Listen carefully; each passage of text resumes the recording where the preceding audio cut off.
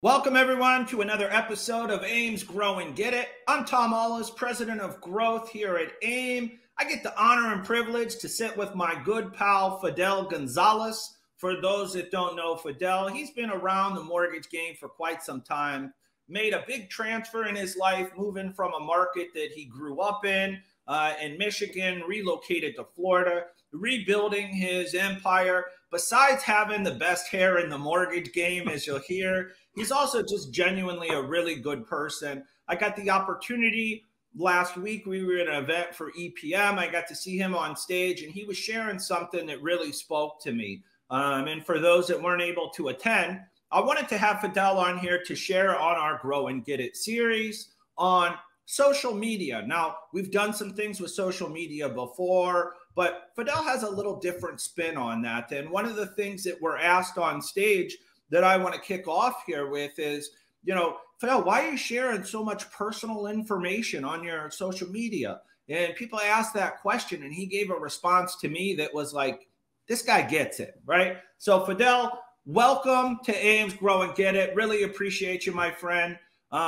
Give us a little bit of a rundown on what it was that that you covered on that panel, and share with our team members here why social media needs to be more than just posting mortgage content.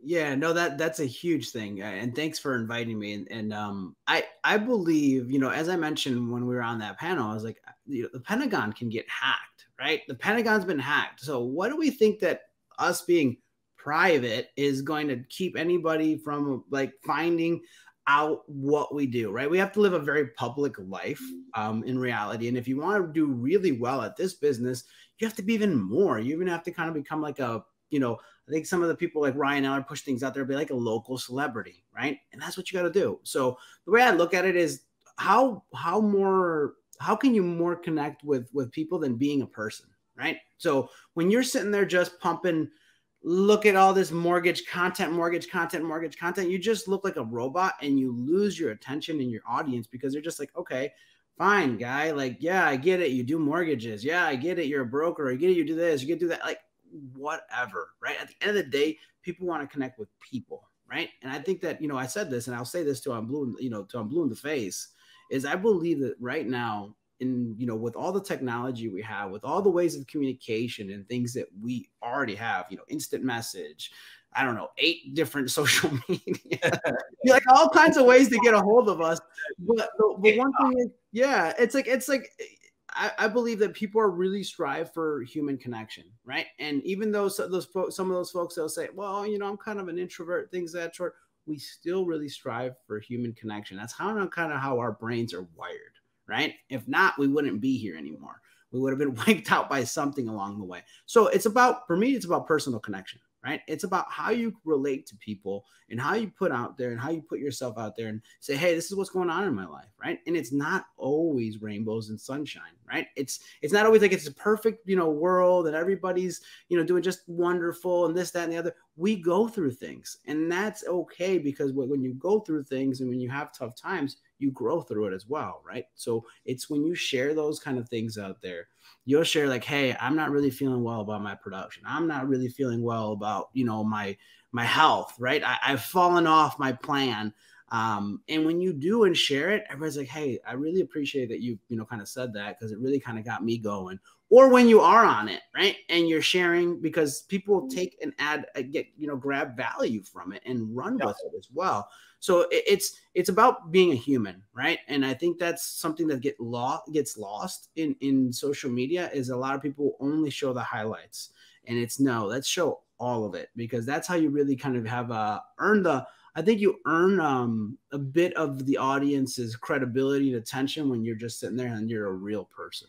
Yeah, you're authentic, right? Mm-hmm. I mean, you're showing, like, you've shared struggles, like I mentioned. I mean, it's not easy to move. Now, it's easy from a weather standpoint, to move from Michigan to Florida, but even things that caught my attention that I'll speak of personally was like you sharing kind of how hard it was for you, even with, you had your family still in Michigan, right? Your wife was there, your kids were there, you're coming down trying to rebuild an empire for yourself. And it was like, you're sharing that. Sometimes it was hard, but you yourself, right? And a lot of us, not to say that you need to be puking all over social media that, man, I got in a fight with my wife last night because she did, like, that's not what we're talking about here. But, being authentic, right? If you know Fidel, I've had the opportunity to know you probably, I would say 4 or 5 years. And you've always been the same person, right? No matter what badge we wear, what company we work with, what association we like, doesn't matter. You've been a human. You've been somebody that's been inspiring to people around you. And you share those. You share things that are, maybe it'll help somebody. Maybe it's just you. And this is what's going on today. It's been really tough for me. I spoke with you about how has it been rebuilding business in a new market, right? And that's tough, right? Very tough. It's almost like restarting in a way, right? Obviously, leaving Michigan, it's a very competitive Michigan's a very competitive market, right? Less people and things of that sort. So I really thought, of the kind of demographics of what happens in Florida. And then I think it's a combination of not only moving completely across multiple state lines, 1,200 miles away from your family at the same time, because I got ahead of them to make sure that set everything up, get the lay of the land, understand it before we set, kind of rerouted them here, especially because we don't really have anybody here. Actually, we don't have anybody.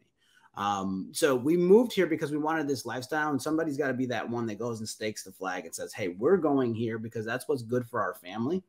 And that's what I'm going to do. So in a bit, who sacrificed most? It was mostly them because I was here.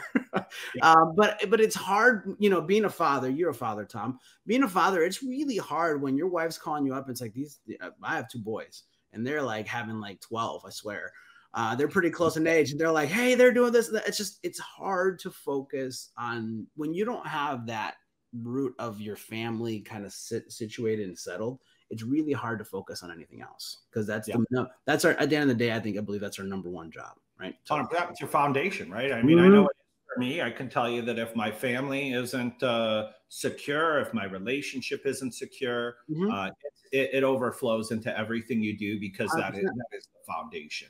100%. So 100%. So let me just ask you, since you've moved to Florida, how has the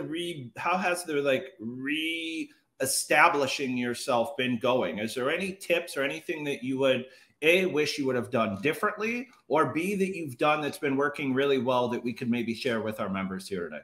So, I just think it's, again, they say this in real estate, and I really kind of think on our side too, it's a contact sport, right? We have to be, especially when we come to a new market, you have to kind of go out there and meet people, right? But don't forget about where it is that you came from as well, right? Well, one of the things that we like to use is that third-party trust, right? So, you have this triangle of saying, hey, this, let's connect it, right? And when you really do well, not only with your business, but how you carry yourself and when relationships matter to you and you actually cater to that, you can actually tap them and they want to help you. You're creating this like almost like mini cheerleader out there saying, hey, you need to talk to this guy. Or this gal over here. She's an amazing human being and just a great loan originator. And the part of the thing that's been difficult for me so far, and I think it's finally kind of our time, and I will say this for a lot of us in the industry right now, is last year, or the past 3 years, let's just put it, we went through something that has just never been seen before, right? And anybody could trip over a loan. You could literally get licensed tomorrow, go outside and trip over a loan. That's not the case anymore. Now we have to add value. So now the ones that have been sharpening their, the saws and just really adding to their repertoire and tool belt, saying, hey, we are actually building for something that we take this as a, not just a job. This is what we do. It shows, right? And when I moved, which is just common for my life, anytime I do anything big, they just got to come with that overhand, right? Over the top. The market shifts completely. Everything is different, and you find yourself in a moment. You're like, oh my God, I'm in a fight now, right? Like this is legitimate, right? We all are, especially for someone that moved to a whole new market. And I really like what you said. It resonated with me. Our industry, for you to build personal connections is a contact sport, right? Oh, yeah. It is. You got to get out there. You got to be a part of the community, right? So you have to get out there and be a part of your community. You have to get out. And this is what the cool thing about community is, right? What we discussed at the EPM event is, listen, our social media is a community, right? Those people are connected to us, and those people have people who they're connected with who could see our, our content or our things in our life based on that. So when you live a very, the way I like to do it, I live a very transparent and honest life, right? I have nothing to hide.